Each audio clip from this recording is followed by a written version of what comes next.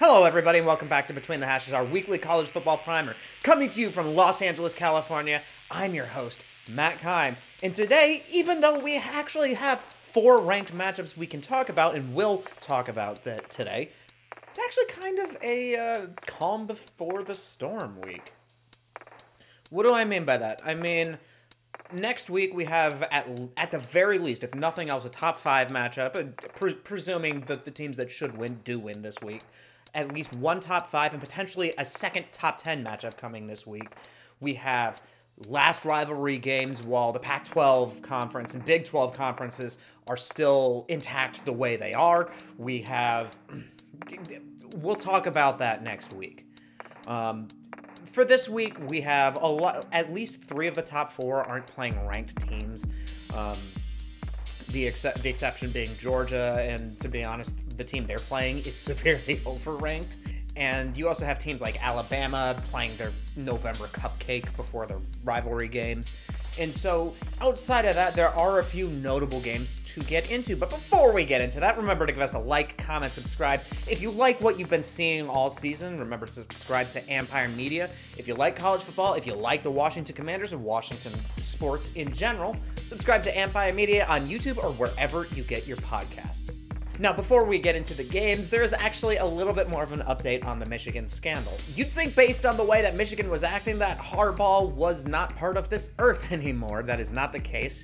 He is just been suspended for 3 games. Going into the Penn State game, there was talk about potentially getting a temporary restraining order, and they had a judge on call ready to receive any kind of injunctions. That ended up falling through, and after a week of deliberating, Michigan actually, earlier today, I'm filming this on Thursday of this week, announced that they will accept whatever penalty, they will accept the 3-game suspension, meaning that Harbaugh will not be on the sideline tomorrow against Maryland and will not be on the sideline next week against Ohio State. The NCAA is still doing its investigation, and I'm sure the Big Ten is still doing its digging. A lot of this was because there was a significant amounts of pressure put on the Big Ten to take action while the season was rolling on. They didn't want the season to continue unimpeded for Michigan because the benefits were coming this season for them. That's the latest update on the Michigan scandal, and like I normally do, I will give updates as I get them. That is just the current status of the scandal. More on that later, I am sure of it. So the next biggest thing is just reactions to the last week of games. Utah once again proved that it is punching well above its weight class in hanging around in a thrilling game up in Seattle, 35-28 Michigan, or 35-28 Washington win. But Utah was hitting big plays with Bryson Barnes. He got knocked out of the game at one point, came back, toughed it out. It just wasn't quite enough at the end of the day. Meanwhile, one of the other significant ranked matchups that happened, one of the games I talked about, Georgia steamrolled Ole Miss and reclaimed their top overall spot in the CFP rankings. And to be honest, I have had them number 1 in my personal rankings pretty much the entire year that I've been doing them. I don't really have too many arguments here. And in fact, here's the committee's top 10. Georgia, Ohio State, Michigan, Florida State, Washington, Oregon, Texas, Alabama. Those top 8 I have pretty much been static the entire time so far, with the exception of Ohio State and Georgia flipping. The next 2 are the notable parts: Missouri at 9, Louisville at 10, with Oregon State bringing up the rear at 11. The reason why I highlight Oregon State being at 11 is that I actually have Missouri. I think Missouri is slightly overranked. I don't think Louisville should be that low. I know they had a scare against Virginia, and they do have a very baffling loss. But at the end of the day, they're the one other remaining Power 5 team with 1 or fewer losses. And if you don't think Louisville's for real, fair enough. We'll see that play out because it's very likely that them and Florida State will be meeting in the ACC title game. Me personally, I have Oregon State in the top 10. I've had them in my top 10 for a few weeks. Here's my top 10. The reason why I'm going Oregon State over Missouri is Oregon State's just a more complete team. They have better wins for the most part. You can make arguments about like the merits of beating Kansas State versus Utah, but I think once again, I think Missouri is being propped up based on 2 things. One, that their first loss was to LSU, who I still think is, like, Missouri's most impressive performances for the most part have all come in losses. And so I don't want to poke too many holes in Missouri, but if I'm going to split hairs between two teams, I think Oregon State is the more complete of the two teams. That said, if I were to extend my top 10 into a top 15, Missouri would be 11. So it's really not that. It's really, really close. I just personally think Oregon State's, if the two played right now, Oregon State would win. But we're kind of at a point where this stuff will figure itself out. Oregon State, for example, has a murderer's row in its next 2 weeks with Washington. And if they get through this week against Washington, that's the headliner game, oh, by the way. If they get through this game, their reward is playing Oregon next week. So, more on them in a minute, but honestly, if Oregon State can come out of the schedule that they've had this year with only 2 losses, I certainly think that makes them one of the best 10, if not one of the best 5 teams in the country. And that is not to discredit the job that Coach Drinkowitz and everybody is doing in Columbia, Missouri. Like I said, I think Missouri has proved that they're a legit team. They're just not at the elite tier, at least not now.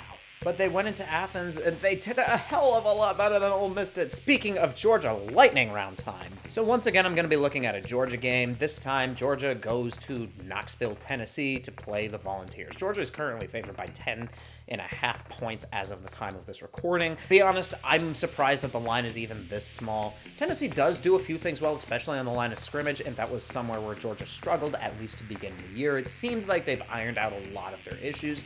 Georgia seems to be peaking at the right time, and Tennessee is coming off of a 4-touchdown loss to Missouri, and I gotta be honest, I don't really see how Tennessee keeps this close. They're not playing the Georgia team from 2 months ago. They're playing a Georgia team that just got Brock Bowers back. They're playing a Georgia team coming off of a huge win. And I think Georgia wins, and I think Georgia covers. Number 2, let's go to the Pac-12, Utah and Arizona. Oh man, these two teams are, if we're talking about teams that have punched well above their weight class, I think Arizona and Utah are both in the conversation for that. In one case, one is completely decimated by injuries, went in with a third-string quarterback, and then outgunned Caleb Williams and nearly upset Washington. And the other has one of the more baffling losses of the season, the farther and farther away we get from it, with Arizona's loss to Mississippi State very, very early in the season. Arizona is one of the more remarkable turnarounds this year. I don't think anybody was expecting them to be this good. They're coming off of 4 or 5 years of just absolutely terrible football, bad coaching hires, recruiting is in the toilet, yet they both are kind of overcame a lot to get to the records that they're at. And so from a narrative standpoint, this game is a lot of fun. And 2 aggressive defenses, 2 offenses that seem to show up when they are absolutely needed to show up the most. I'm going to give the nod to Arizona. This is just a 1-point spread, coin flip of a game. The reason why I'm going Arizona is that the Wildcats are playing at home and Utah's on the road. This is going to be a fun matchup, and to be honest, both of these teams, if they finish out the season as strongly as they've started it, they're going to go into next year as favorites in the Big 12 that they're about to join. Just to reiterate, Arizona wins, they cover, and this is one of those games where I know after making this pick I'm going to be wrong, but for the sake of integrity, I'm going to stick with it. Arizona wins. Speaking of the Big 12, let's go there. Our next ranked matchup is 25 Kansas hosting 21 Kansas State. When is the last time that this game, Farmageddon as it's so affectionately called, has been a ranked matchup? Off the top of my head, I couldn't tell you. I will find the answer and I will put it in the comments here below. Lance Leipold, what he has done at Kansas in the span of only a few years is nothing short of amazing. However, the problem for Kansas last year was twofold. 1, its defense, and 2, injuries to its quarterbacks. And both of those issues are rearing their heads once more this year. The line is 9.5 in favor of Kansas State. I like the Wildcats to go to Lawrence, Kansas and win and cover just because I don't trust the health of Kansas right now. So Kansas State wins, they cover. Next one, top 10 Louisville goes on the road to Miami as underdogs. Miami is currently favored by 1, and Louisville is coming off of a scare against Virginia where they had to come from behind to win. Meanwhile, Miami's coming off of a heartbreaking loss to Florida State, where even though it was one score, it was kind of clear that Florida State was never really in danger of losing that game. Honestly, Miami started the season strong, and they seem to have been regressing each and every single week since about the midpoint of October. And even though they're favored, I don't trust their quarterback play to be consistent enough to keep up with Louisville's attack, and therefore I like Louisville to win and cover. And that does it for the lightning round. And let's get to our headliner game of the week. We go to Corvallis, Oregon to watch the Washington Huskies go on the road and play the Oregon State Beavers. And you know how I just highlighted how Louisville was, and despite being the higher ranked team, they are the road underdog. Well, it is the same case here. Washington State is on the road, and Oregon State is slightly favored. So without getting too much into gambler's fallacy, let's take a look at that. Oregon State has lost at home once in the last 3 years. And in that span, they are 10-1 against the spread. So probably one of the more underrated home field advantages in the entire sport. Adding on to this, there's an extra level of attention on these games, especially for Oregon State, and here's why. So I haven't spoken about conference realignment too much in this video series. I have decided to continue this segment into the off season, so I will get a chance to kind of debrief and preview what happened and what's coming. But to make a long story short, to be going into the 2022 season, you had the LA schools announced that they were going to be bolting for the Big Ten going into 2024. Going in the weeks upcoming to this season, a number of schools all jumped ship from the Pac-12. Colorado, Utah, and the Arizona schools going to the Big 12, and Oregon and Washington going to the Big Ten. Cal and Stanford, strangely enough, are currently in talks with the ACC. I believe that deal is going through, meaning that Washington State and Oregon State are getting left on an island all alone. As to what's happening to the Pac-12, who gets decision-making in the Pac-12, what happens to the revenue, has all been the subject of a series of legal battles that Oregon State and Washington State seem to actually be on the winning side of. But the point is that Washington State and Oregon State are having what happened to like Houston back in the 90s when the Southwest and the Big 8 broke up.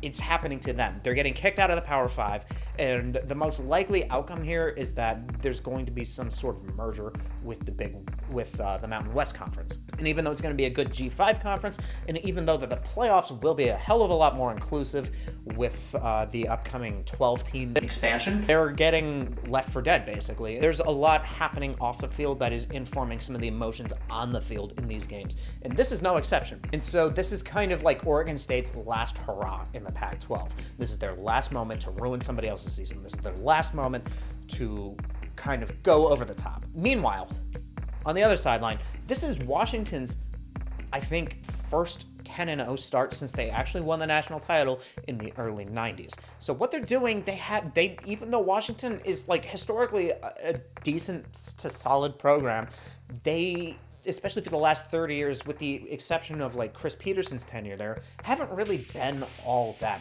much. Enter Kalen DeBoer, enter Michael Penix, who it probably is the favorite to win the Heisman right now. I don't have the odds in front of me, but I believe he's the favorite. They have one of the best receiving corps in the country. They have one of the fastest. They have one of the most athletic and best playmakers at quarterback. The guy barely turns the ball over. And the scary thing with Washington is that some of their receivers, McMillan, for example, he's been hurt for half the season. So it's kind of like an Ohio State from last year conundrum. Maybe not necessarily to that degree, but they have been playing hurt, and they're only going to get healthier as the season goes on. And I think McMillan is supposed to play. And so one of the big key matchups to watch is Washington's passing attack versus Oregon's secondary. Who wins that matchup? Well, Oregon State has a substantially better overall rated defense than Washington. There's something like 60 spots higher. Washington's in the 90s in terms of overall defense. Oregon State's in the 30s. They strangely only give up about one less yard per play. Part of the reason for that is that if you do a little bit of digging into Washington's defensive numbers, part of it is that in obvious passing down situations like 2nd and long, 3rd and long, stuff like that, Washington's defense their numbers actually substantially go up, not to the degree that you would want it to. I'm not going to say that this is a great defense or anything, but their troubles come in the early passing down situations, on standard down, so like 1st and 10, 2nd and 5, 3rd and 3, stuff like that. And so that's when their defensive numbers go really, really bad.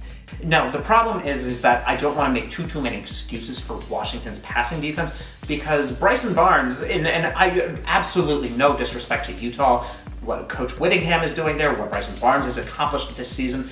That said, there was a reason why going into that game, the only time Bryson Barnes looked like that was against USC's Swiss cheese of a defense. I live in LA, I have to get a weekly shot at USC. I gotta do it.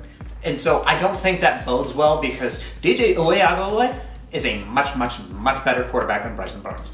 He has thrown 20 interceptions, or he has thrown 20 touchdowns to 4 interceptions, and despite the fact that he's not going to be seen as like a first-round pick or anything, he has very much rehabilitated his image after the disaster that happened at Clemson. And I think it's safe to say, especially with Clemson's struggles this season, that a lot of what went wrong, despite the fact that he may not have been the solution, he certainly wasn't the problem there. Meanwhile, Oregon State also has a nasty rushing attack, and so Oregon State's key to victory here is to just run the ball and control the clock. Kind of a la Stanford against Oregon way back in the day when David Shaw and Jim Harbaugh were doing their things there. So basically, whoever can dictate the style of the game is going to win the game. Oregon State can stay ahead of schedule on offense and play ball control and keep the game a little bit low scoring, limit the number of possessions that the game has. Oregon State will win. If Washington can get their offense up and running, gets momentum, and avoids a repeat of what happened last week against Utah, Washington wins. Now, what do I think is the most likely outcome here? So, and before I make my pick, here's one more meta narrative going into this. Washington State has a better strength of schedule and a better strength of record than Florida State. They have better wins, they have better players, and to be honest, and this is no shot at Jordan Travis or anything, they have the better quarterback, and you know, if Jordan Travis is the worst of two quarterbacks in a comparison, you're doing pretty well there. But to be honest, it kind of feels like the committee and the AP poll sometimes go with name recognition over what we're all seeing, and it's not necessarily Florida State's fault that its resume just gets weaker by the week. It gets weaker with every LSU and every Clemson loss. But at the same time, they don't have a win nearly as good as Oregon. And to be honest, I would take Utah in a matchup over Clemson. So they have 2 of the 3. So Washington has 2 of the 3 best wins over them. They have the more consistent passing attack. They have the worst defense, but to be honest, I think just resume alone, if the committee was going to put Ohio State at 1 and they were right to do that for the weeks that they did that, you also have to turn around and recognize that Washington has the better resume. And so Washington is still kind of fighting for respect here. So I think there's a reason why Oregon State has lost just once in the past 3 years there. And I don't think that loss will be joined by another this week. So what I'm going to say is that Oregon State will narrowly win this game. Oregon State will dictate the game and win a shocking upset and reduce the amount of undefeated teams this season. Oregon State wins, they cover. And that's all I have for you guys this week. Thanks for sticking to the end. Remember to like, comment, and subscribe if you like what you see here, or if you are a fan of the John Keim Report for updates on the Washington Commanders. Is Sam Howell the guy? I personally think so, but nobody asked me. So remember, like, comment, subscribe, and enjoy the games, and we'll see you next week.